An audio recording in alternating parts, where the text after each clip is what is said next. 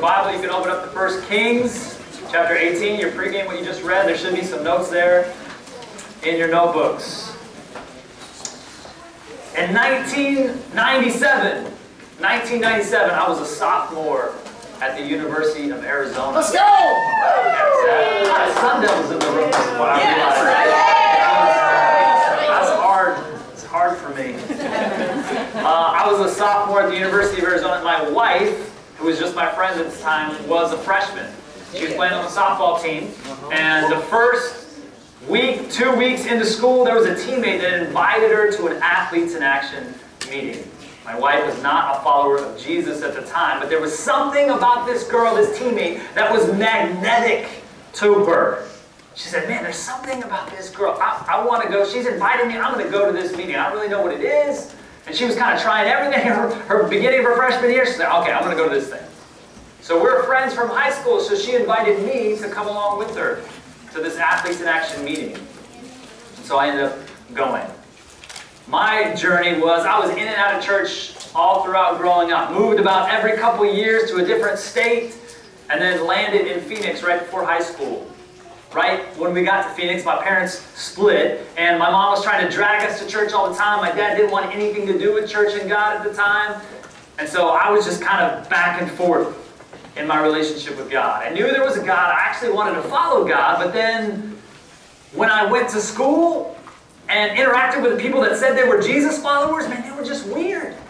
Let's just keep it really honest. Like, they were I just couldn't figure out, like, are there normal people that love Jesus? And in my immediate context in high school, there weren't that many people that were normal, that really were pursuing Jesus. And so I just kind of began to develop these friendships with good moral people. I would hang out with them. They weren't doing really bad stuff. And that was kind of my high school experience. But I was kind of empty inside in the midst of it. I was kind of going back and forth, and I'm like, man, I need this community. And then I got invited to the Athletes in Action meeting by my wife, and I was like, okay, these are the people I've been looking for. They're normal, they're passionate, they love sport, they're trying to walk with Jesus. They're not perfect by any means, but at least they have some devotion to God. And so right away, my sophomore year, I jumped into Athletes in Action. I said, okay, these are the people that I'm gonna get clicked up with for the next 3 years of my life. Quickly after that, I started getting discipled by the AIA staff member at the University of Arizona. Started walking me through what it actually looks like to become a man that walks with God and follows God and loves your Bible and loves Jesus and loves others. And at the end of that sophomore year, he invited me to this thing called the Ultimate Training Camp. And at the time, it was in Fort Collins, Colorado. Went there and just fell in love with the environment. Continued to love the people and understand, like, how does your faith and your sport, how does that mix together on the field of competition? And then I was just hooked. Continued to grow in my faith, continued to grow in my relationship with God, and then came back and interned the next year. Came back and interned the next year, and then God called us, my wife and I, on staff with Athletes in Action. We served for 16 years with AIA, a couple at the University of Dayton in Ohio, and then 7 at the University of Arizona. And then we spent a large amount of our staff time shaping the Ultimate Training Camps in different various ways. Then the Lord called us off staff 2 years ago to be a part of a church. So I'm a pastor of a local church in Phoenix, and that's what I do full time. But I love this material. I love that you guys are interacting with it. I love that you're here and you're taking steps of faith to understand what does it really look like to walk with God in the midst of your life. So that's a little bit about me. We'll jump into principle 1 here. Let me pray for us, and we'll jump into what God might have for us in 1 Kings. Father, thanks for your goodness to us. Thanks for allowing us to be here, giving us breath in our lungs this morning. Would you give us eyes to see? Give us ears to hear. Would your Spirit help translate this truth to change us forever, to change me? Pray that that would be true even this morning. We expect it from you, and we ask this in your name. Amen. Well, Ted did a great job kicking off the principles last night of what these things are that we call the AIA principles. It's the gospel applied to your sport, the gospel experienced through your sport, and the gospel spoken in the language of sport. If you're not familiar with that word gospel, it's the good news. It's the good news that Jesus changes everything. That God loves you. He created it good. He created it beautiful. Just like Ted talked about sport. But because of what happens in Genesis chapter 3, our own choices as humans, things are broken. The Bible calls that sin. Our own choices have messed up our reality. And it's not just us individually. Sin is just not us individually, but it's cosmic. It changes everything, including our sport. So there's beauty to our sport because it's part of the creation, but it's broken. What does it look like to redeem it? This word gospel is the good news of that redeeming process. And we want to help you understand what it looks like in the midst of your competition. So here are the 5 questions, again, that we're going to try and answer in the midst of these principles. The first is, who or what do I worship? That's what we're going to try and go after this morning. The second, this afternoon, what motivates me? The third, how do I grow? The fourth, how do I deal with suffering? And the fifth, how do I live for God's kingdom? For God's kingdom instead of my kingdom. Those are the questions we're hoping to answer every session. And let me give you some framework for how these principles work. 3 things real quick to help you understand this material and how we're trying to communicate to you. The first is this, is that these principles build off of each other. They build on top of each other. And so if you're not really locked in and focused on this first principle, you're going to be a little bit confused when we get to the afternoon. You're going to be even more confused when we get to principle 3. And so they build off of each other. So remember that as we go through them. They're intentionally woven in a certain way. That's number 1. They build off each other. Number 2, the environment we're trying to create is similar to your sports environment of film, practice, and game. Who watches film in your sport? Majority of room, right? Like, you watch and you try to understand what's going on with the mechanics, what's going on with the plays, and then you sit in a room similar to this, and so this is the film version of what we're doing. So some of you love film. You can eat it up. You're in there all the time trying to figure out, how do I get better? What does this look like? And some of you are like, film's dumb. So for the people that think film's dumb, just stay locked in for a little bit here, because this is the film session. You're gathering data, and then what you do with that data is you go and you try to apply it. On the field, on the court of competition, you try to go and you practice. And so as soon as we're done with this principle, we're going to go directly to practice what we learned here. And just like in practice, your coach is going to break in. He's going to blow the whistle. She's going to blow the whistle. She's going to change something. He's going to change something and go, wait, try this. Do this. Change this. So it's not just something going on mentally, but we're actually going to physically begin to put it into practice. That's the second part. And then the third part is we're going to do our best to simulate a game time environment. And that's going to be at the end of the week. Something called the special that we've been talking about. And hopefully that will rise the intensity to say, can you really practice this? Can you really practice what we're trying to teach you? So this is film. We'll go to practice, and then we'll have game time. That's the second part of how these things work. And the third part is this. We are trying to help you. We're trying to help retrain the way you think about your sport. Did anybody come in their freshman year and a coach, a position coach, tried to change your form? Maybe your running form, or your shooting form, or your volleyball set? What did they try and change? Your set. How awkward did that feel? It's terrible. Because you've been doing something in athletics your whole life, and it's gotten you this far, so you've got to go, well, it's got to be working to some degree. This works. And then a coach will come in and put your elbow in or move your foot out, and you're like, that feels, I don't like that. I don't like that at all. And you want to just go back to doing what you've always done because it works to some degree. But your coach knows, listen, let me help you make this tweak. Let me help you make this change, and it will really affect the way you play for the better. And if you trust this coach and the coach is good, you lean into the tension. And so what we're asking you to do this week is to lean into that tension. It is going to feel uncomfortable. It's going to be disorienting. It's not going to make sense. And you're going to want to go back to doing sport how you've always done it. And I'm asking you to trust us, to lean into the process. And just be honest. It's okay to be frustrated. It's okay to go, this stuff sounds stupid. Just let's be real with each other. Let's do our best to be real with each other. Is that fair? Yeah. But no, there's going to be some tension, especially as we take this stuff out on the field of competition. Okay? So those are the three things. The principles build off each other. This is film, practice, and game. And then you're going to need to unlearn some ways of competing and relearn what we're going to try and give you. Okay? Cool. Audience of one. Let's talk about it. Ted talked last night that sports is a gift. It's a privilege. It's involvement. Provides opportunities for us to experience joy, to grow through our struggle, to interact with others as created beings. To experience the joy of God through physical exertion, emotional engagement. It taps into our human spirit. There's something beautiful and good and right about sports. But as Ted mentioned last night, if we're honest with ourselves, it's not just a game anymore. For a lot of us, our sport has become our life. Everything we do revolves around our sport. It's become the meaning of our life. It's a $420 billion industry globally, sport is. And the culture of sports wants to dictate how we plan our weekly schedules, what we wear, how we act, how we spend our money, how we think about ourselves, how we think about our work, our value. It's all determined through this lens of sport. And our culture has raised sport to a godlike status.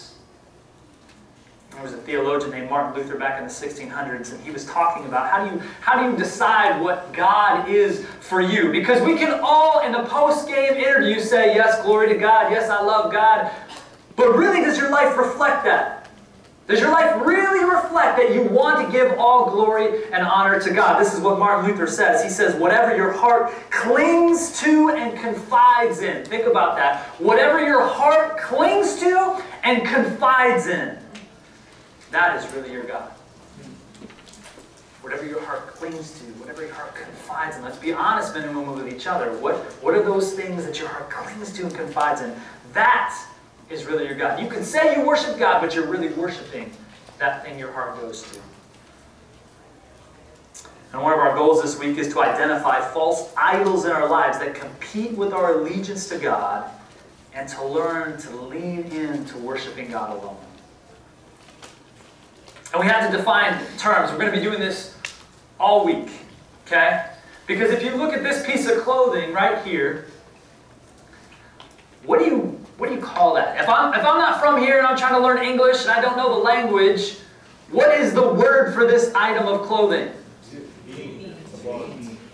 Okay, I heard at least three different responses. Okay, beanie, because we're from the West Coast, right? So that's why I grew up calling this a beanie.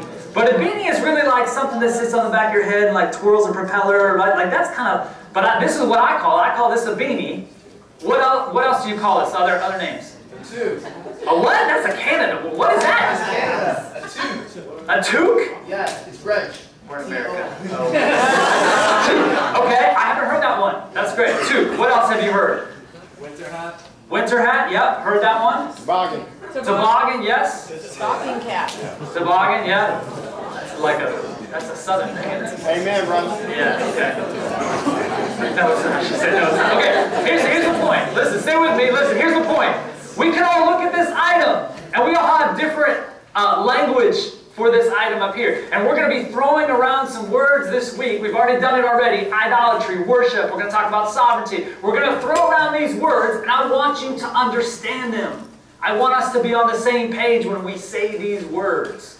And sometimes in the Christian, you can kind of walk in and you're saying one thing and I'm hearing one thing, but I'm actually thinking something else and you're thinking something else. And so let's define some terms. The first two terms we need to define this morning is idolatry and worship.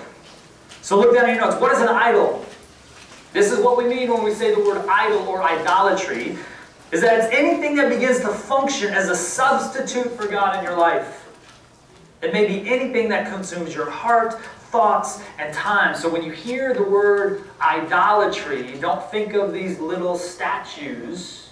Those kind of represent what idols are, but it's deeper. It's more about what's going on in your heart. It's your primary source of security, fulfillment, identity. Without this thing, whatever the thing is, you're lost.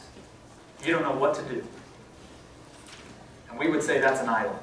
Anything that is functioning as a substitute for God in your life.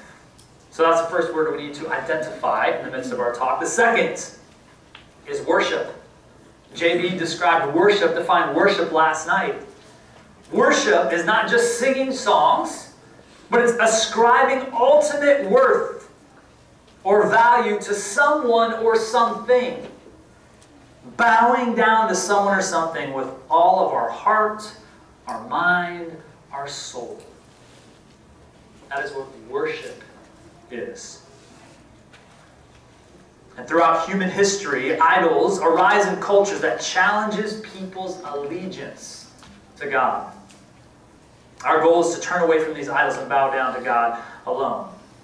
So let's look back at the story you read in pregame and understanding what it looks like to turn from your idols back to God. 1 Kings chapter 18, you read in pregame to answer some questions. I'm curious.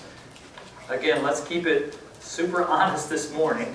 Who, when they read this is the first time they've ever read this story in 1 Kings 18? Yes. Man, I love that. I think that's awesome that you guys are encountering something new for the first time in the midst of God and His Word. The Old Testament doesn't get a lot of play these days, you know. I guess the New Testament doesn't either, so that's a problem. Anyway, there's really good stuff in the Old Testament, but it takes time to understand it, and culturally, it's kind of hard to navigate sometimes, but it's definitely worth your investment. So 1 Kings 18, what we're going to find here in the story you read, we're going to see a problem, we're going to hear a warning, we're going to get a response to that warning, and then we're going to look at a revelation. 4 things. And all of these 4 things should be pushing us to make a decision. At the end of the day, that's what this text is. You need to make a decision for everyone in the room. That's where it should be heading for us. Let me give you a little bit of context as we kind of parachute into what's happening in 1 Kings 18. Again, because it's a little bit hard historically to understand what's happening. God's people, God calls out a people for Himself. And it's the nation of Israel. Genesis chapter 12, you see that in a man named Abraham. He says, I'm going to make you my people, and through you, you're going to bless the nations.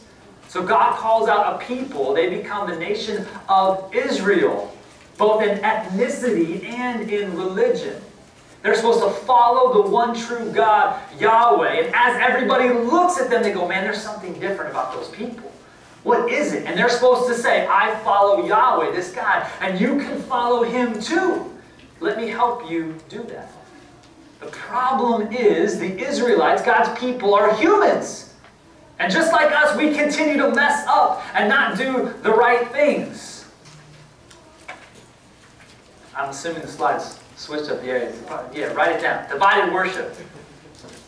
So what's happening is the people of Israel, they're looking around at the other cultures, and the other cultures are worshiping other gods, and the other cultures have kings. They have leaders that they appoint. And so the nation of Israel says, well, they're doing it. We want to have a king too, God. And God's like, no, I am your king. You don't need a human representative. I am going to be your king. And the people are like, no, we see what they're doing. We want to do it as well. And so God finally says, okay, you want a king? I will give you a king. He gives them Saul. That turns out all kinds of bad in the Bible. And then David comes in. God brings in David, a man after His own heart, to lead the people to be the king that God has called him to be. And David does great things. He does bad things, but he also does great things for the Lord. And then the next king is Solomon, his son, David's son.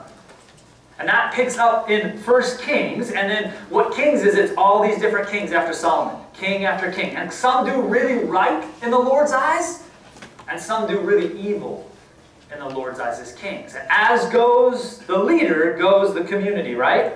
You guys see that on your team. Whoever the leader is, a lot of time the culture will set in. And so what's happening is there's this king named Ahab. That's the king we find ourselves in 1 Kings 18. And it says Ahab did evil in the sight of the Lord.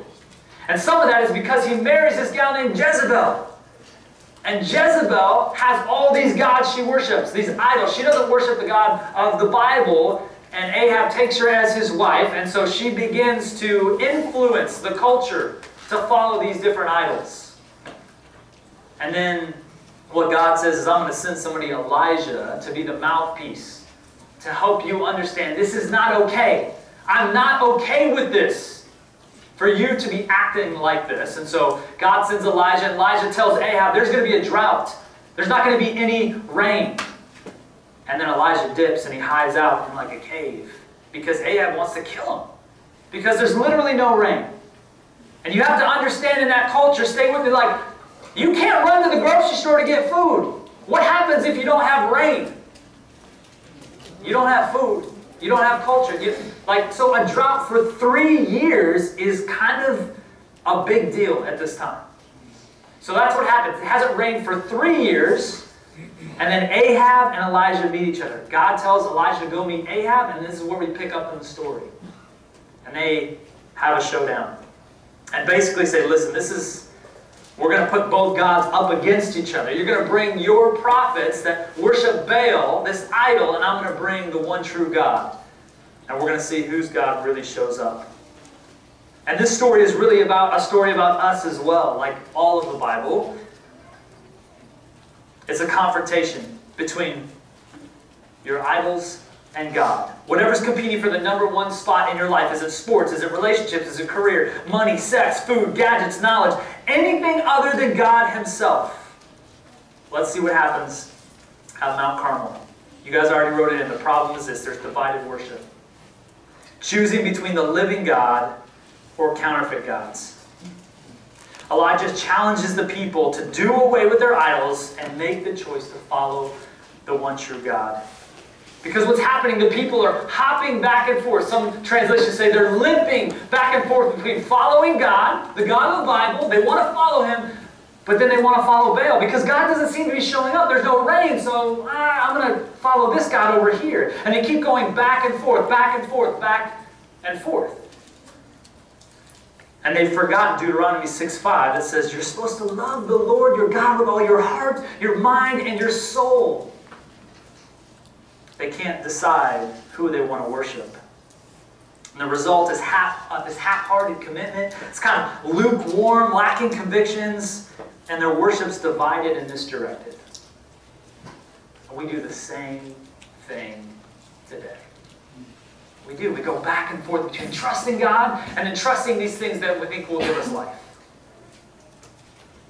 And if you're like that as an athlete, there's an example of an old school lunch plate. Have you guys seen these before? Right? Everything is compartmentalized. Everything is divided. You got sport, you got family, you got God, you got friends, you got school. And you're going, well, listen, I have God on the plate. Right? He's in there. He's one of the compartments. But what happens if you divide your worship is that you're kind of making God do what you want Him to do for you. He's kind of a lucky rabbit's foot, or He'll bless you. And yeah, I believe in God, but this is important as well. This is what divided worship looks like for an athlete who worships many gods, little g gods. Let's look at the text, verse 21 of 1 Kings 18. Listen to what it says that you read this morning. It says, and Elijah came near to all the people. He's got all the prophets there. He comes near to all the people. He says this, how long will you go limping between two different opinions? If the Lord is God, follow Him. But if Baal is God, follow him. And the people did not answer him a word. The silence in this text is significant. And they don't answer him. They're silent in making this choice between their two gods they're going back and forth with. Because they're really saying, can I really trust God? Like, I can trust Baal. There's an idol, and I see rain in the sky. Like, I can kind of trust him, but can I really trust this God of the Bible, Yahweh? Like, I don't see him. I'm not really sure how he operates. Can I really trust him? And so going back and forth. And because of that, they don't know what to do. They're silent in their response to Elijah's question to them. And the world says, show me, and then I'll trust. That's kind of the world's formula, right? Kind of show me and then I'll trust you. But the God of the Bible says, trust me and then I'll show you. Trust me and then I'll show you. And that's what's happening here. That's the way God operates. He's saying, I am the God of the Bible. I do not need to show you anything. How about look at the mountains? Look at the ocean. I created everything. That's not enough to show you? For you to trust me? God is calling the people to trust through Elijah. They don't know what to say. Tim Keller says it this way. He's a pastor in New York City. He says the greatest danger is not that we become atheists. An atheist is somebody that doesn't believe in God, doesn't believe God exists. That's not the greatest danger. The greatest danger is that we ask for God to coexist with the idols in our heart, to look like that divided plate.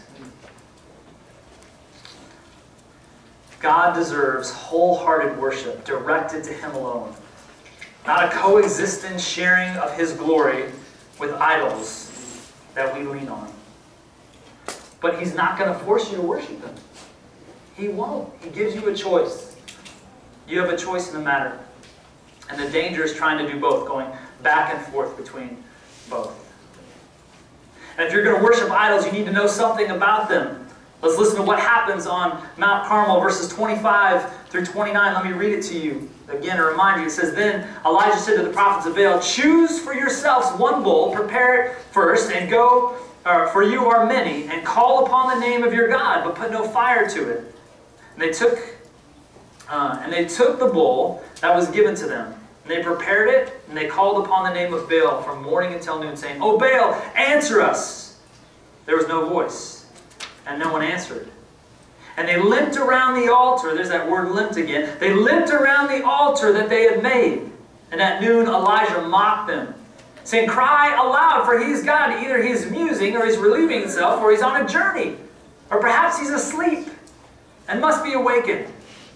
And they cried aloud and cut themselves, as was their custom, with swords and lances, until the blood gushed upon them. And as midday passed, they raved on until the time of offering.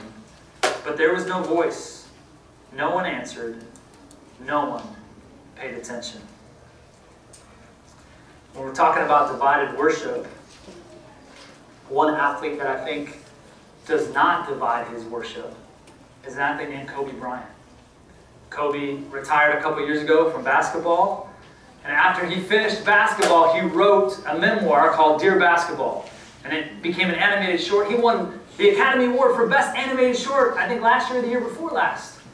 So I want to watch a clip of Dear Basketball, not in its entirety, but just short, and I want you to listen to the language, listen to the heart language that Kobe Bryant used when he's talking about the sport of basketball. Check this out. So I don't want you to, here's the fear in showing something like that. I don't want you to feel like you can't love your sport. There's something about that is beautiful.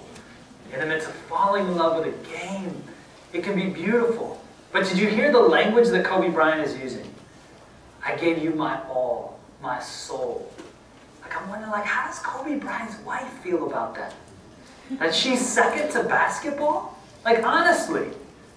So it's not that you can't love your sport, but when you give everything to your sport, it's going to become an idol. And you're going to start to see, just like Kobe, that it can't fulfill you forever. Sport is beautiful. Marriage is beautiful. Kids are beautiful. But if they become the number one thing in your life, they become idolatrous. My wife is amazing. I love her. But she is not God.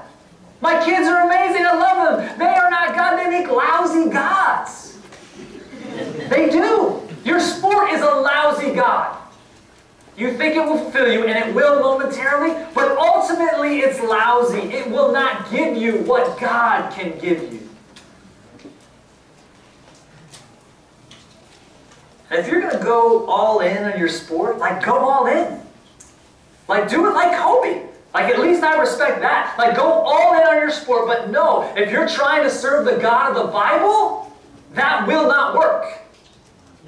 Because God does not play second. He doesn't. He wants your heart, your soul, everything inside of you, including your sport. So if you're going to go all in on your sport and say, I'm all in on my sport, don't worship God. Just don't. Go all out. Don't believe the Bible. Don't believe Jesus. That's what we're suggesting for you to do. But if you're in with Jesus, go all in.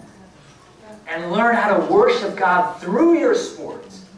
That's what we want to try and teach you this week. There's a freedom to it, as Teg mentioned last night. I imagine there's 3 people in the room this morning. Here's my guess. Some of you need to make a decision for the first time. You've never committed to Jesus. You didn't grow up in church. You're not even sure why you're here. We keep talking about Jesus. You're like, I don't even know who Jesus is. A teammate invited me. I somehow showed up here. Some of you need to understand who Jesus is and commit to Him for the first time in your life. That's some of you. Some of you are here and you committed to Jesus a long time ago. Grew up in church or had a family member, somebody shared Jesus with you, and you said, yeah, I'd like some Jesus. That would be great. But you're going back and forth. You're one way with your teammates and your friends, and then you're another way when you're in some environment like this, or church, or FCA, or AIA, and you keep going back and forth and back and forth. And you need to surrender. You need to go all in on one of those 2 directions, because it's the worst to be in the middle. It's the worst. Go all in the other way then. And some of you are fully surrendered. You're saying, yes, I want to walk with Jesus. I want to do this the best I know. But your worship is still divided because all of our hearts are still divided because of sin. And so you need to understand, okay, what does it look like when I start to go this way to come back to God? What does it look like when my heart pulls me in this direction to come back to God? What does grace look like? That's staff included. Because you never arrive. And so we're always constantly trying to figure out, what does it look like to go back? What does it look like to go back? God, change my heart so it's not divided. And no matter where you are, we all need to be honest that we have some type of divided worship in our hearts. And we need God's Spirit to change that. We do. So that's the first thing. Problem, divided worship. The second is there's a warning that goes with that. Bless you. There's a warning. Deceptive idols. Deceptive idols. Counterfeits don't ultimately deliver what they promise. Here's 3 things that are true of anyone that substitutes or anything that substitutes for God in your life. A, in your notes there, idols are silent, but they still speak. They're silent, but they still speak. We saw it in the story. 5 times they call out to Baal, this rain god, this idol, and no one answers their call for help. Idols exist in our hearts and minds, but really, they can't deliver us what we really need at our soul level. They ultimately can't give us what we long for, but they still speak to us. They're still loud. There's still a desire to go after these things because of sin, because of our hearts that can be dark. And so they still speak to us, but at the end of the day, they're silent. B, idols are powerless, but they're still strong. We saw in verse 27 that the prophets called to Baal to display his power to consume the altar with fire. And Baal doesn't show up. He can't do what the people need. Sports, money, marriage, fame, they can't provide that peace, that security, that fulfillment, that significance that only God can provide. And we see this all the time with athletes. You guys know this athlete. He just won another Super Bowl, Tom Brady.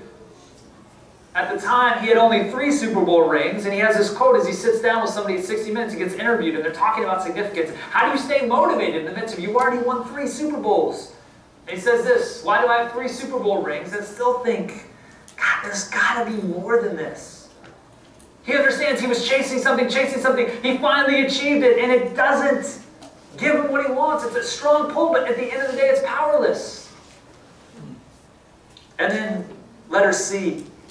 Idols are deadly, but they still promise life. Baal is supposed to be the rain god, to provide rain for the crops, to promise to deliver rain, but he doesn't do it. They're ranting, they're raving, they're yelling, they're cutting themselves. They promise life, but they actually lead to death. Our idols do in our life. And your sport will as well. Is it possible for an athlete, a coach, a fan to get so hooked, so addicted to their sport, so caught up in the power of the game that they start doing irrational behavior? Yes, is the answer to that. We see it all the time. We've got examples of performance-enhancing drugs, a one-dimensional life, you're overtraining, you're eating wrong, you have eating disorders, you're cheating in your tests just so you can be eligible. There's all these things that lead to destruction so that you can keep doing your sport. You can keep worshiping your idol. Here's how an idol, or a sport becomes an idol. Here's an equation for you. It's extreme pressure, it's powerful influence, it's a passion to win at all costs, and it's the intoxicating emotions that sport provides for us. Extreme pressure, powerful influence, a passion to win at all costs, and intoxicating emotions. You've got extreme pressure from family, media, alumni, administration, coaches, fans, maybe your city, maybe your extended family. This is the only way we're going to get out of this situation, and you have to be the one to take us there. Maybe we can't pay for college, and this is the only way that you're going to enable yourself to get an education. There's pressure in that as a teenager.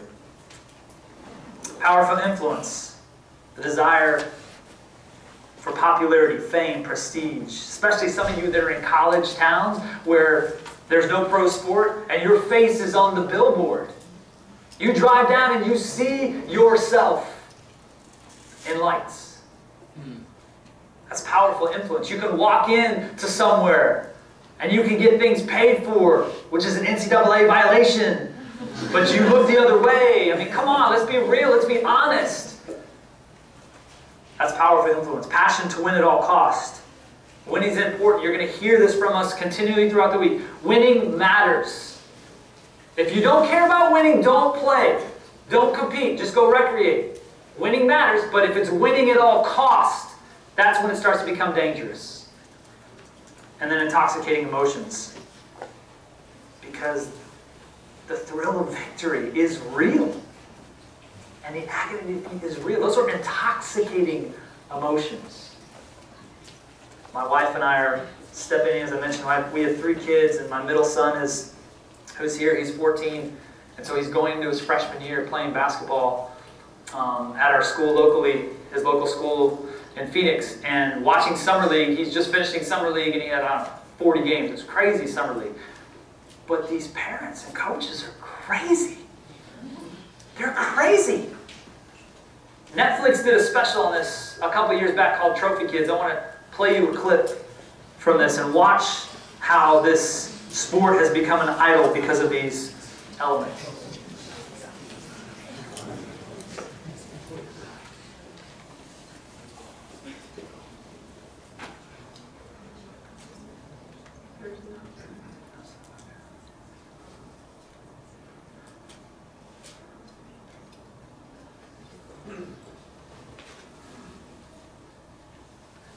Every parent wants their kid to be a superstar. Get the kid to buy into your team. With his talent, what he can be as successful as he wants to. To get recruited by a D1 school, the scholarship is the goal. The covenant that I'm making with God is that you be #1 in the world in tennis. I didn't have a dad growing up. Once I saw my son more, I'm never not going to be there. Pull your head out of your ass, dude. Seriously. Can you be any stupider? Embarrassment that I get from this thing, I'm gonna smack you in your mouth. I want to be rewarded somehow, some way. What if I didn't do everything I could to help them realize their dreams? I just see so much more in you. That's all. You know, man, I see more. So listen, I really believe these parents, I believe most of these parents probably want the best for their kids. I really do. I think, but they're so caught up in giving them what they think the kid needs in the midst of the hyper-competitive nature of sport. I mean, it's hyper-competitive, and it's continuing to go in that direction. And so we have to realize this is how sports becomes an idol. Maybe some of you are sitting in that chair and you had a parent like that, or a guardian like that, push you and push you and push you and push you. Maybe some of you are like, yes, I love it. Maybe some of you are like, man, do they even like me? Do they even care about me? If sports is your idol, it's going to bring the worst out in you. Idolatry makes sport look ugly. Let's talk about how we can recreate and see what God does in response to that. So we had a problem of divided worship, a warning that idols are deceptive. If you want to continue to go all in and follow those idols, you can do that, but at the end of the day, they're not going to bring you life. Point 3, what is our response to this? Our response is a daily surrender. A daily surrender. Believe that God is supreme and worthy of my continual submission.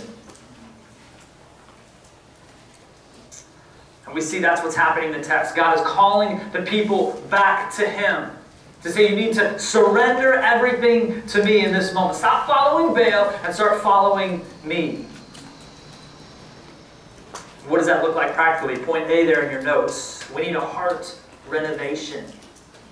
We need a heart renovation. We need to value what God values. We need to have a new prayer from it's all about me. It's all about me to it's all about you.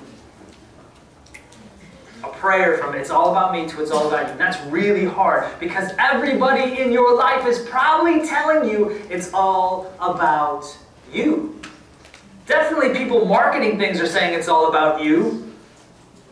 Your sport might be saying it's all about you, and we need to realize it's not all about us, it's all about God.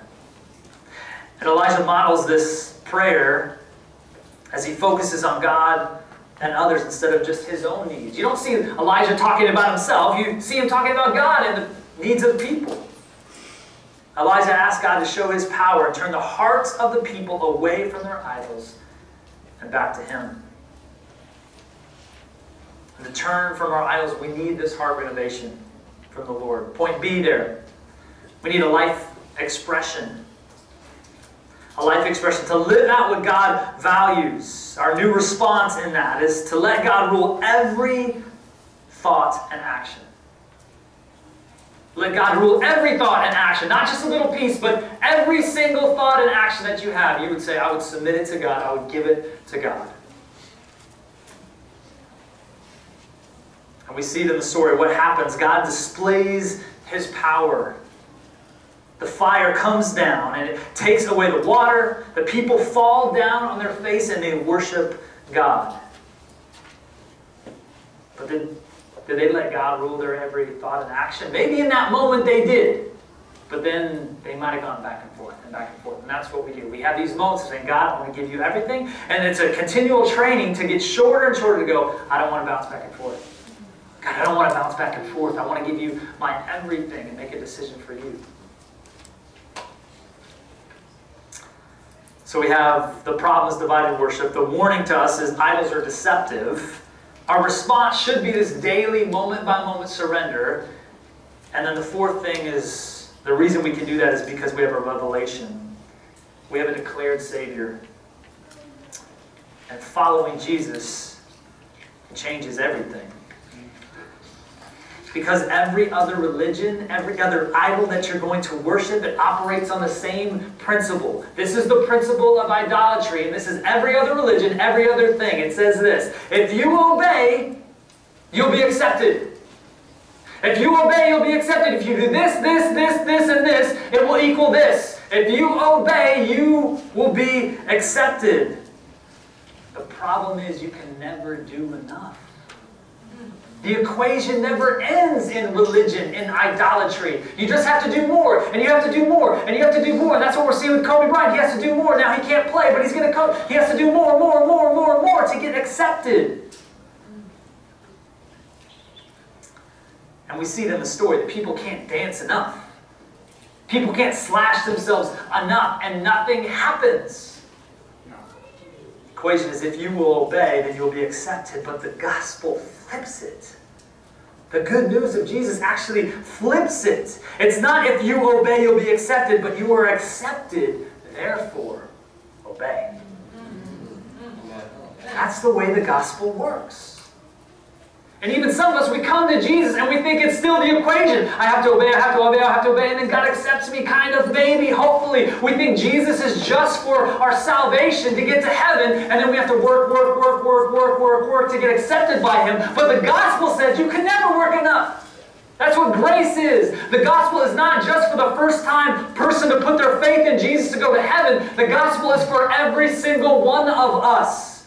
I need the gospel every moment, every day. I need the good news that I'm accepted. Then I will obey.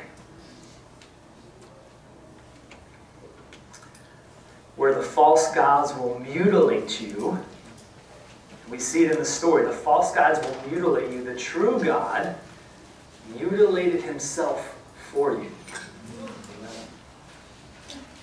And we see that in Jesus on the cross. That's this declared Savior part. And this is what Jesus says in John 14:6. He says that He is the way, He is the truth, He is the life. No one has access to the Father except through Him. He is the life giver, the soul filler. We go to relationships, sports, money. We try to fill our life with those things, but we can only be really filled with Jesus. Jesus says, I am the yes to all of your idols. No, I am the answer. Jesus is the anti-idol. He is the remedy for idolatry. Once you surrender to Him, the possibility exists for Him to fill your soul and put sport in its proper place. John 10:10 says this, that Jesus said about Himself that He came to give us life, complete, abundant life. Not a divided life, not divided worship, but complete, abundant life. The devil wants to kill, steal, and destroy with his idols and with his deception, but Jesus destroys the idols through His death, resurrection, and life. And we have the opportunity to follow Him. He can give us the desire to value what God values and to live out what God values. Jesus does the renovation in your heart. It has to be Jesus. You can't renovate your heart. It has to be Jesus doing the renovation. We need to do the surrendering. That's our part in it, is to surrender continually. And so the question is, will you let Jesus change you?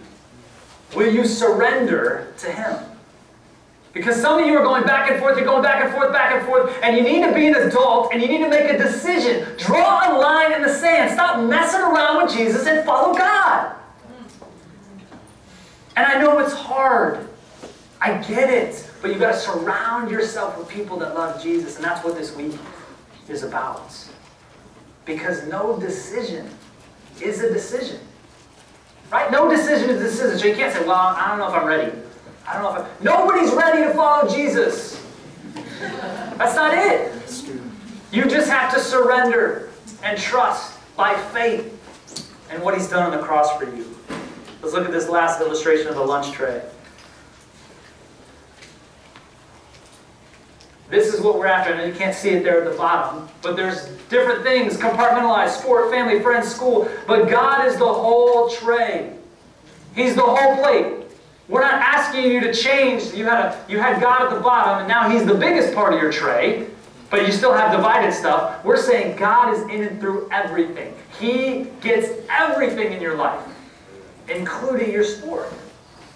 And it'll change the way you compete. You'll compete free. For maybe the first time. It's so refreshing to be able to play that way. And that's what we're after. So you have to ask yourself, which tray are you eating off of? Have you fully surrendered your life to Jesus? That's what Audience of One really is about. Let me pray for us. Father, thanks for your goodness, that you don't leave us here, but you empower us to understand what it looks like. Thanks for this story of Elijah, to trust you, to walk by faith, and that you show up. God, all of our idols that we continue to trust will fail us. Help us surrender daily to you. And we ask that you would change us in that process. Thanks, Jesus. We love you. We pray this in your name. Amen. So flip the page on your notebooks. And this is what's called the Live It page. Refs, interns, if you're repping, you can go ahead and go out to the fields. Everybody else, you can stay put. Flip that page in your notebook. And realize, listen, This part's really important. This is the dot. This is going to be able to connect the dots from where we're going to film to what we're doing to competing. So pay attention to these charts. Pay attention to these limit pages. I want you to take a couple minutes and I want you to look at those lists of when you're competing